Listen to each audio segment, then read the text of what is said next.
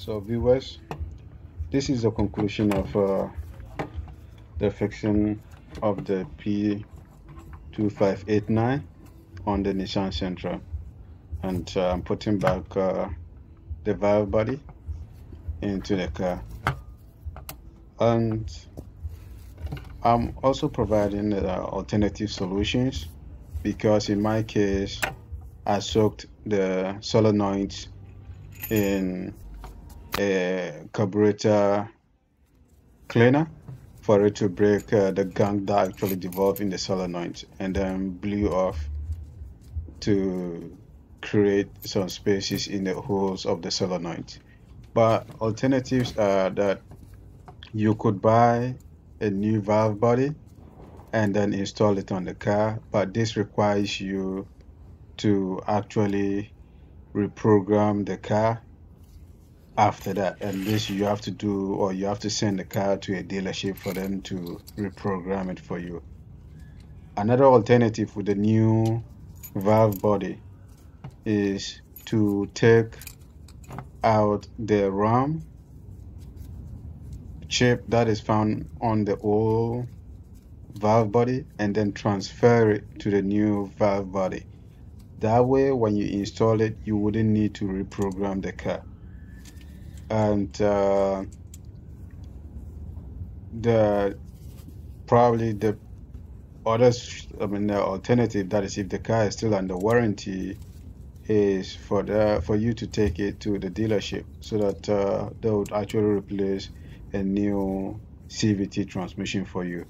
But in all, the most important thing is schedule an interval or allocate a time where you can frequently be changing your CVT fluid on your car so that it doesn't end up retaining some of the gunks in the solenoid, which would actually affect how the CVT operates.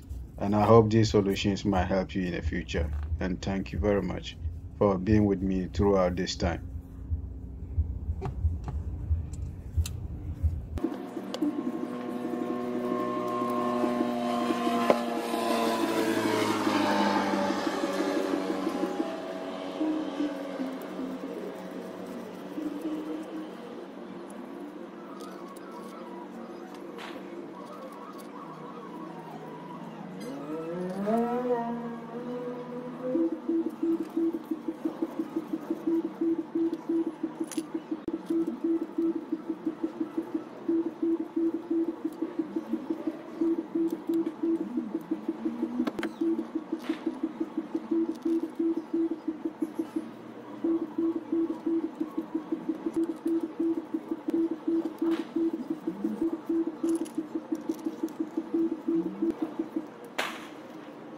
Once you finish and tighten the remaining longer bolts,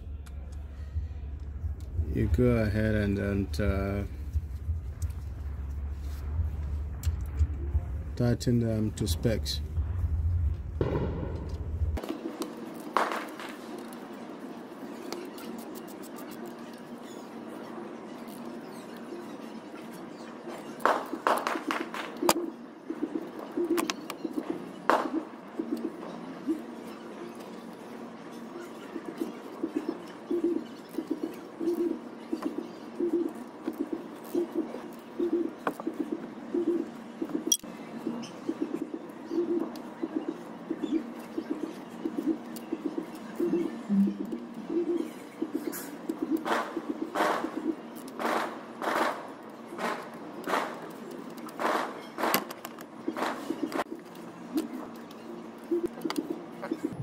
We put back the manual plate on and its nut.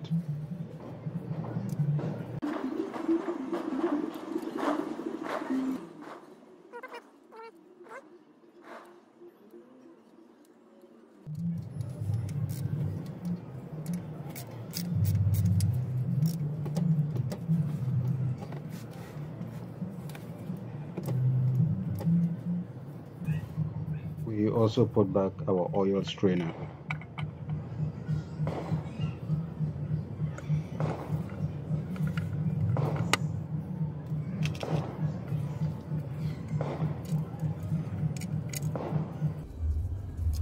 put back the transmission, the filter bolt.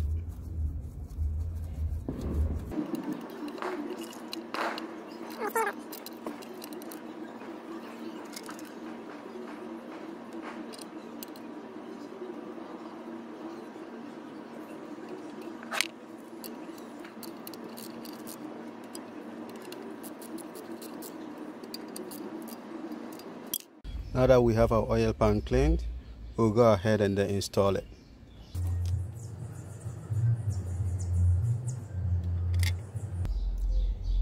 We start with hand tightening the bolts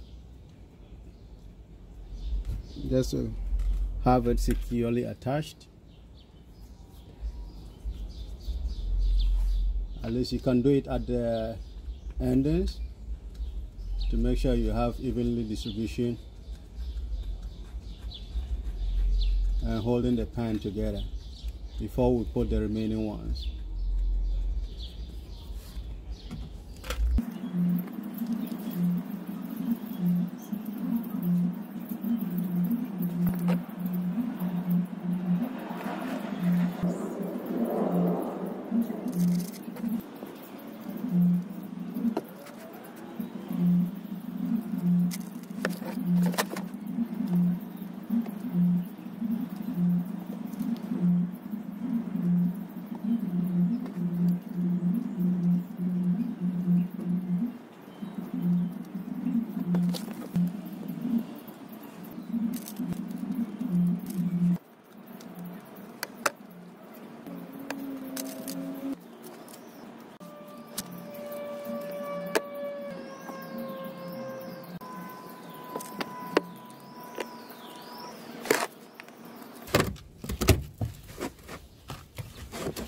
Now that we've hand tightened it, we'll go ahead and then tighten it to spec, and it's usually done crisscross.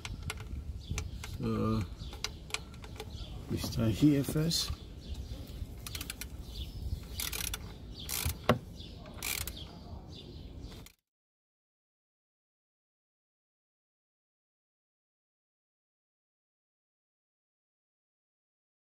Then you come across,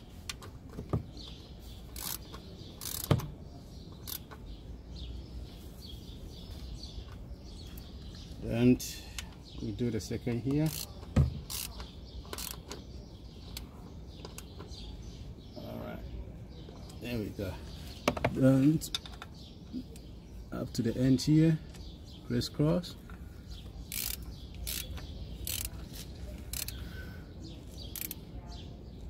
Okay, then we come this way.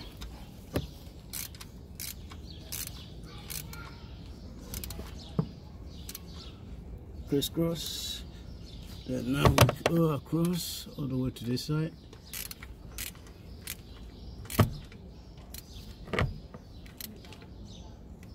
That's good.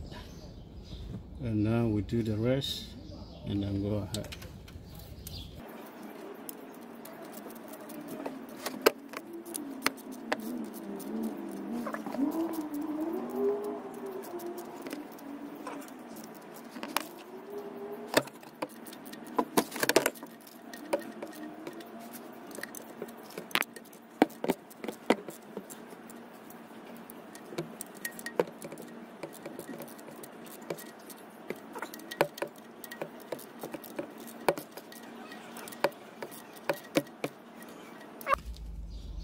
The next thing we do is putting in the charging hose.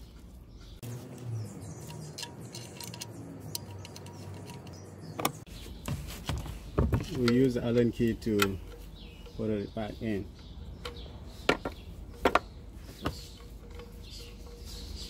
So once that is seated,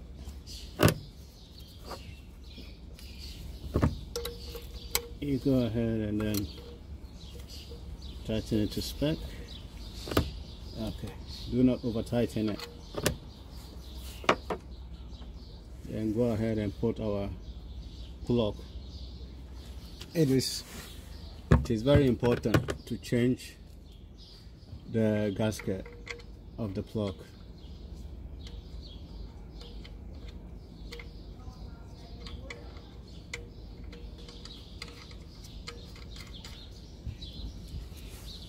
As at now, you don't need to tighten this. You just need to let it be that way and put the car on a level ground. But before we do that, we need to put the CVT to check and see if there are no leaks.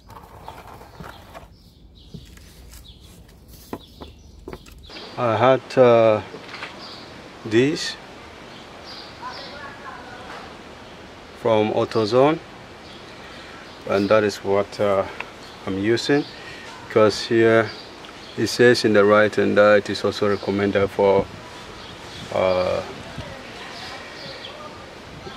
Nissan NS1, then NS2 and NS3. So that is what we're using for the CVT, and it is also the green type, so that is what I know the NS3 is also.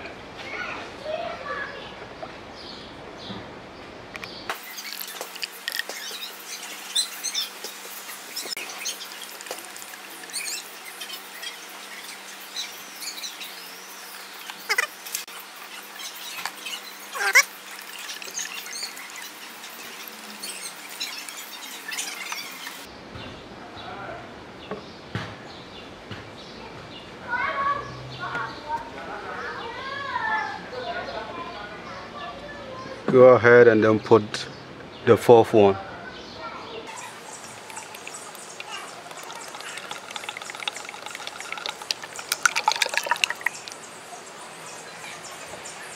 So with the fourth one in there, we'll turn the engine on, let it run for a while, then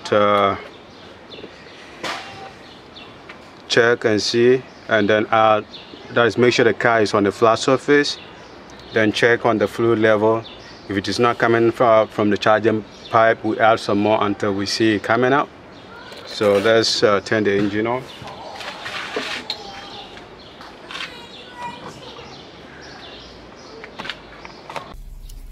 So while the car is running, we go ahead and change the gears. Reverse, neutral, drive, low.